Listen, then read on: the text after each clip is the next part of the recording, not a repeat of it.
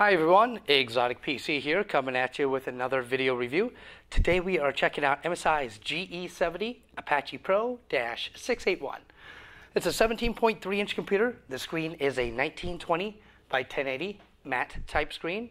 For our hardware, we're looking at an Intel i7-4720HQ, 2.6 to 3.6 gigahertz. That is soldered on, so it cannot be upgraded.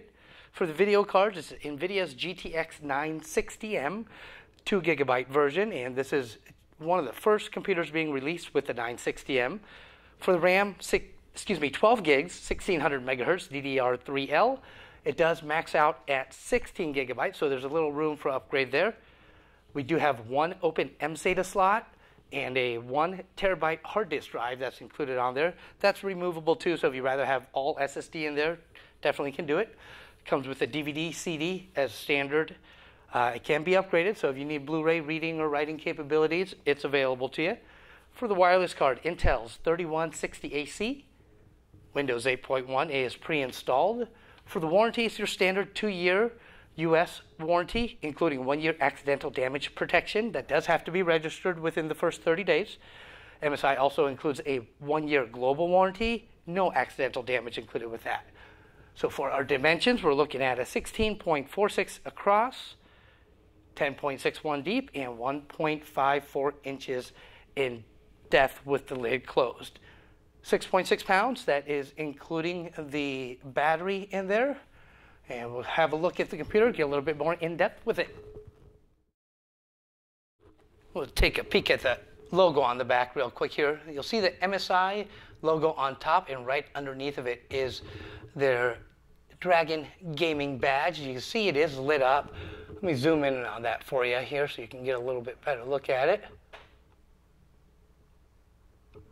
Yeah, I'll turn off the light real quick as well so you can check that out.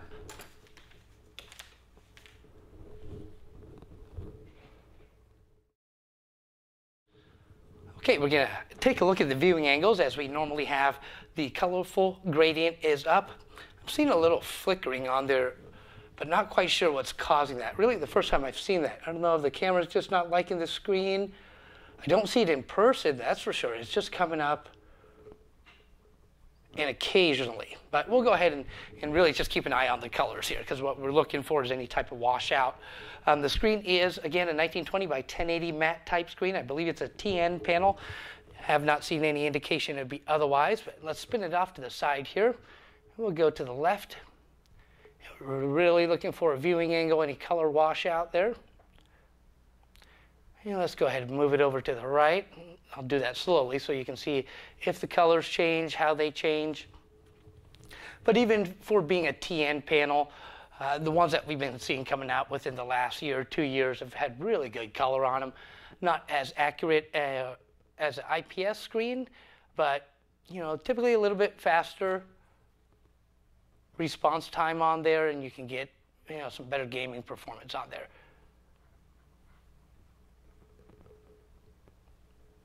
All right, that's left and right. Colors didn't look too bad, especially in person. The vertical lines that are showing up might throw you off a little bit, but let's see if we can get rid of that. We'll pull it forward to us and watch for any color shift there. Right around there. And slowly open it back up, and I'll lay it down. And that's as far back as it goes, so it doesn't lean back very far. You can see here.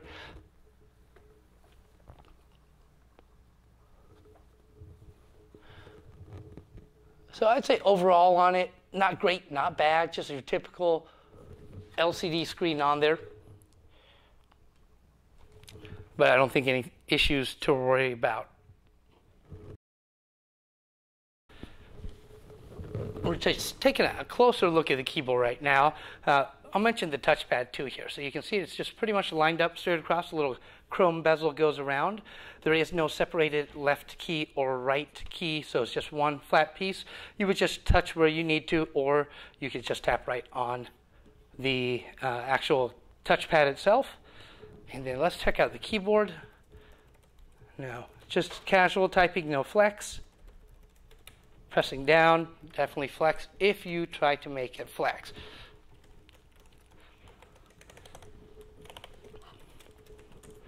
All right, so that'll really get us a good look at the keyboard and what you'll get with it. Let's have a look at the keyboard here. As you can see, it is zoned and backlit. You can adjust the colors as you need to with a built-in utility. It's made by SteelSeries, and it's a full-size keyboard. So it's going to have the number pad off to the side of it. To turn it on and off, the different brightness levels, you'll see right up here, there's a button. You probably can't see it right now, but if you hit it, it's going to go off. So you can see a few different settings. So there's off, the full, and then more of the left side. Kind of if you're concentrating on gaming, those will be lit up for you. So let's turn them all the way back up. And then also if you hit function and plus and minus on the number pad, you can see it will change to different presets. So you can see the colors there are changing.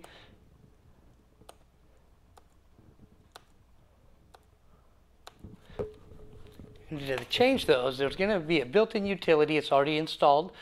You'll see the MSI Dragon logo right there. You just click on that, and then you'll see your utility start up. And then what you want to do is just click right on your utility, the KLM, Keyboard Light Manager, and that'll get that pulled up. And then you can adjust them. The dual colors, wave, breathing, audio gaming, normal, the different zones, and changing them to different colors there. So that's already built in, and you can adjust it to however you want to. All right, we're going to take a look at the ports that are around the computer. We're on the back left-hand side. And very first, that's your security. That's your Kensington lock. Your AC adapter plugs in right there. And then you have the exhaust port, left-hand exhaust right there. HDMI out, a couple USB 3.0 ports, and then your audio. So you have your microphone and your headset out, followed by your memory card reader. So secure digital card, you can plug that in right there. These are going to be our activity lights here. Let's see if I can get a focus. Here we go. Starting on the left-hand side, that's going to be your hard drive indicator light. So anytime there's read and write, that's going to blink at you. Got your Bluetooth indicator, Wi-Fi indicator. The battery logo lets you know if the AC adapter is plugged in. It's not, so that's why it's not lit up. The A is for your caps lock. The 1 is for your num lock. And then lastly, sleep mode. So if you have it closed and the computer's in sleep, that will light up for you. So spin it off to the right-hand side here. Let's see if you can see. Let me get focus here. There's a USB 2.0 port, your optical drive, and as mentioned, that's a DVD CD. It is upgradable, so if you want Blu-ray, we can put that in for you.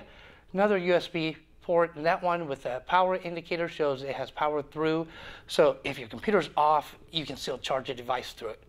You got your VGA out, Ethernet port, and going around the back, pretty plain there. So nothing going around on the back-hand side. So we're starting back on the left-hand side where we started off. So that shows you the ports around the computer. Boot time. Well, let's take a look at the boot up time. I have my phone set up, set at 0. I'll hit the start button at the same time as I hit the power button, and I'll do my best to stop it as soon as we get to the desktop. Let's check it out. 3, 2, 1, go.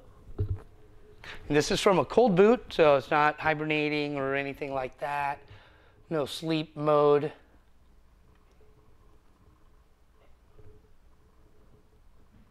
And again, it's a 1 terabyte. That's what the OS is installed on right now. So any of you SSD users out there know you get a lot faster boot times with a solid state drive, whether it be one of those or adding an MSATA drive to it.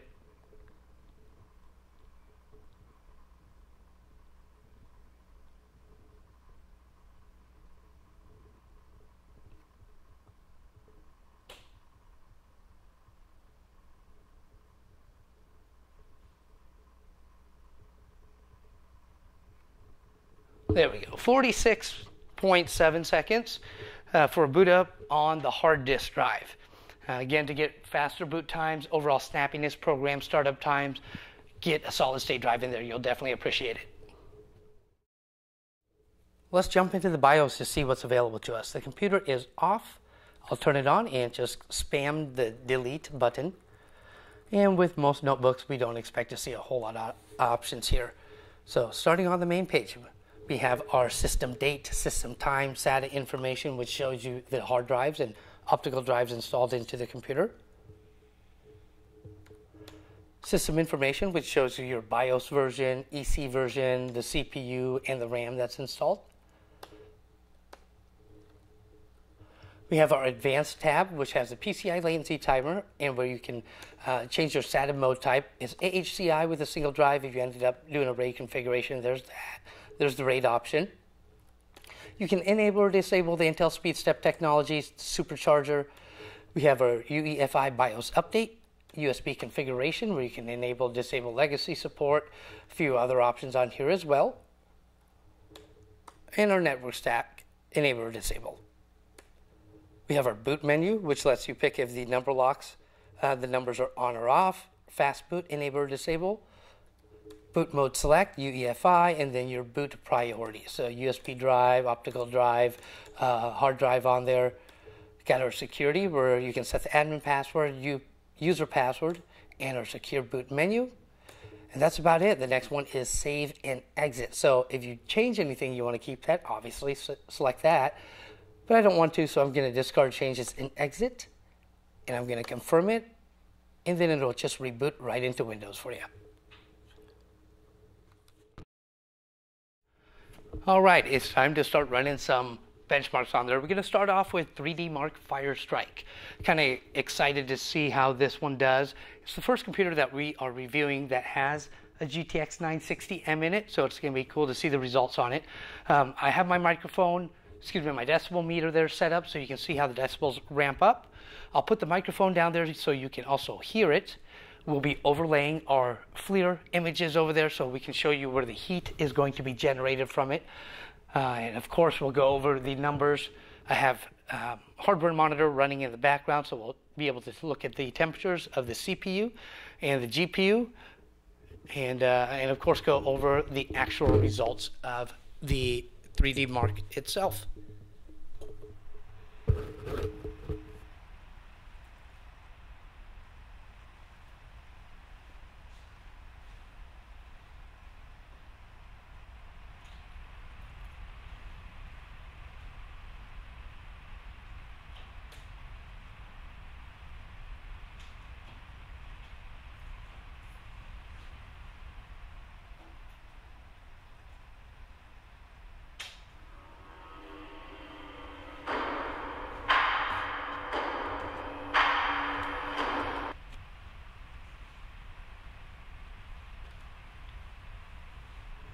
Okay, here's our results for 3D Mark Firestrike. You'll see the graphics card is not recognized. That's because it's brand new. So once it is released on the market, hopefully 3D Mark will get updated and I'll show it. But again, it's the GTX 960M. So we see a score 4,032, graphics score 4,415, physics score 7,321, and a combined score of 1,736. Let's take a look at our temperatures. I had hardware monitor running here, so let's see the CPU. So here we go, max temperatures 87, 88, 89, so upper 80s, definitely not bad. And there was no GPU, it wasn't picking it up. So I was prepared for it and had MSI Afterburner running in the background there. Can't really see it. Let me zoom in here. Still tough to see. Let me see what it says in person here. 90. So we got 90 as the max GPU temperature out of there. That could always be a little bit lower. Maybe some better thermal compound IC diamond will help that temperature. We'll get around a couple more benchmarks and we'll see if the temperature stays the same. If it goes up and down, maybe it's a different workload on it. But that's going to show us our 3D Mark Firestrike results. All right, Skydiver is finished up, so let's take a look at the results here. We're looking at a score of 12,258, graphics score 14,078, physics score 6,991, and a combined score of 14,611. So let's take a look at the temps that we got this time here. First, take a look at the CPU. we're looking at pretty much the same, 88, 89, so identical there.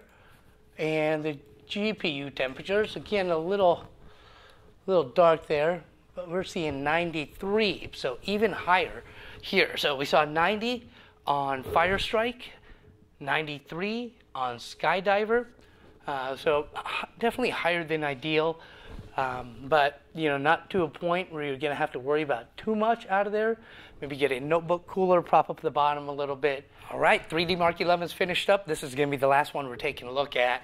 As you can see, the score is a P5334, graphics score 5266, physics score 5226, and a combined score of 5445. So temperatures on the CPU, again, right where we saw them before, 89, all the way across the board here. GPU temperatures, 93, so the same as that we saw on Skydiver. So that gives you an idea of the results that you're going to get and the temperatures that you're going to see. Take a quick look at Crystal Disk to see the speed of the hard drive that's included, 1 terabyte, 7200 RPM. You see the sequential read speed is 125.3 megabytes per second, the write speed 116.7 megabytes per second, and then we'll take a look at the 4K 0.461 megabytes per second read and a 0.905 megabytes per second write speed. All right, let's pop open the bottom and check out the internals of the computer. This one does have a removable battery, which is right here. Just unlock, slide it over, the release hatch here, and lift that away. You can remove the battery. I've already unplugged the AC adapter, so there's not power going to it right now. And this is a smaller panel, so you're going to see it right around here. That's your perimeter. A few screws, 1, 2, 3, 4, maybe 4, that's it, maybe 5. But once you've taken those off, a good place to start is right back here. You'll see the little arrow. You can lift that up and it'll pop up. You can take that away and get to the hardware into the computer. We're going to start right here. That's your hard drive, so that's your 2.5-inch hard disk drive. You can keep that in there, put SSD in it. You have your 2 RAM sticks in here. There's 12 gigs by stock on this model. So a 4 gig and an 8 gigs in there now. If you want 16, you can definitely add it to it. Right above it is going to be your GPU, and you can see the heat transfer pipe going off this way. You got the CPU over here. Honestly, I might be wrong on that, so don't quote me. One is the CPU, one is the GPU. I can't really tell which one right now, but you can see there heat transfer pipes going off to the fins and the exhaust vent, and that's your fan on it. As we go up here, this is going to be an open M.2 SSD slot. Obviously, you can see the SSD is right there. The previous versions had 2 slots available, and it was back in here, but we're not seeing a second slot there.